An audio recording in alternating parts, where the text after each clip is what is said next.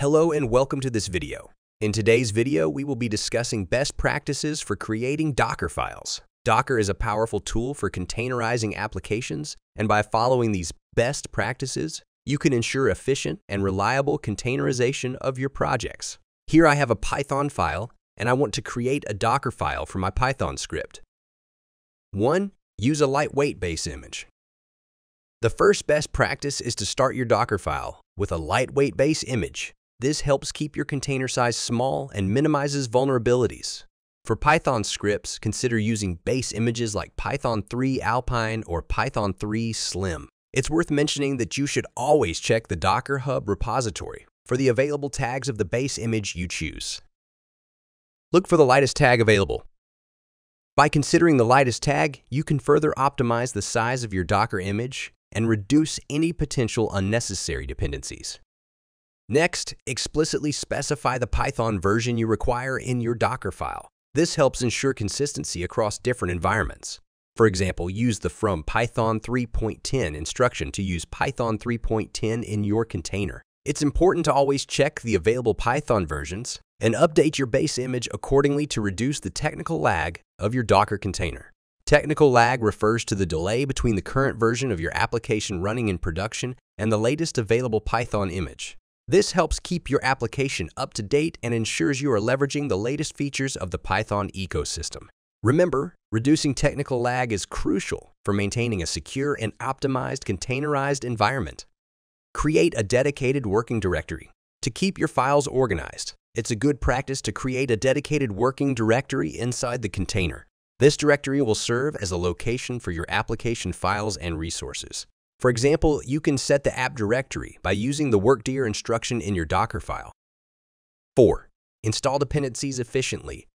Separating the installation of dependencies from your application code can significantly speed up subsequent builds. Copy the requirements.txt file into the container and install the dependencies using the pip command. This allows Docker to cache the installed dependencies and avoid redundant installations. 5. Use multi-stage builds.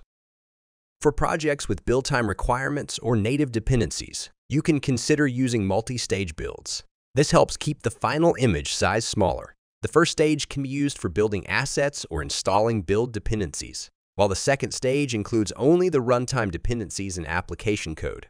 Here I'll demonstrate an example for a simple application.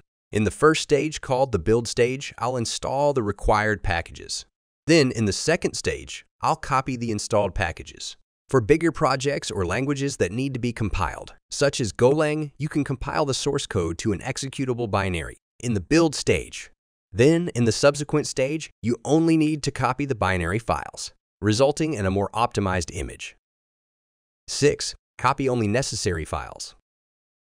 When copying files into the container, make sure to include only the necessary files.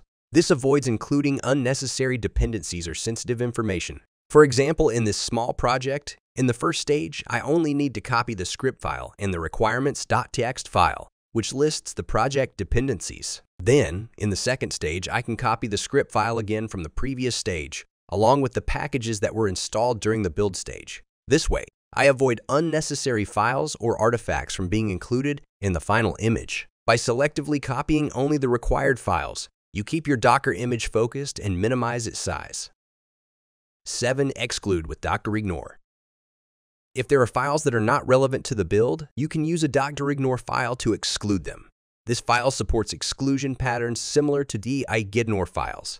It's a handy way to keep unnecessary files out of your Docker image without restructuring your source repository. Here I have a dockerignore file for this project. When we copy the entire folder into the container, Docker will automatically ignore logs, Git files, Markdown files, and CI files. These files are not needed for the containerized application and can be safely excluded.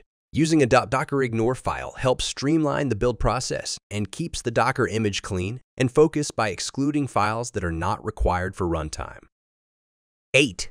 Clean up unnecessary files.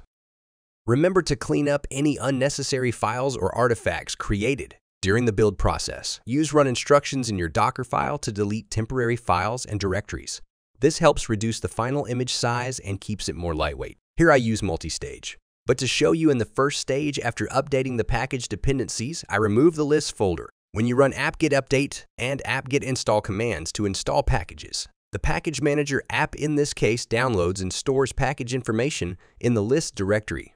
This information includes the package metadata, indexes, and other related files. Removing the package lists using rmrf list helps avoid potential issues related to stale or outdated package information inside the Docker image. It ensures that the package lists are not included in the final image, reducing its size. 9. Run without privileges. If a service can run without privileges, it's considered a good practice to switch to a non-root user using the user instruction. This helps improve security by reducing the potential impact of any security vulnerabilities in your application. Here, firstly, a username script user is created next. The ownership of the IP app directory and its contents is changed to script users using the shown command. This ensures that the user script user has the necessary permissions to access and modify the files in that directory. Then, the hmod command is used to set the permissions of the top directory to text 755, granting read, write, and execute permissions to the owner script user and read and execute permissions to the group and others. Finally, the cmad command is used again to set the permissions of the site packages directory to 555, which grants read and execute permissions to all users, but restricts write access.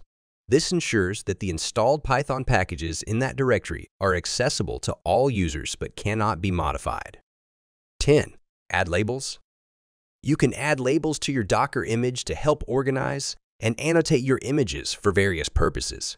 Labels can be used to record licensing information, provide metadata about the image, aid in automation, or for any other reasons you find useful. And that wraps up our discussion on best practices for Dockerfile for Python scripts. By following these guidelines, you can create efficient and reliable Docker containers. Thank you for watching, and be sure to subscribe to our channel for more informative content. See you next time.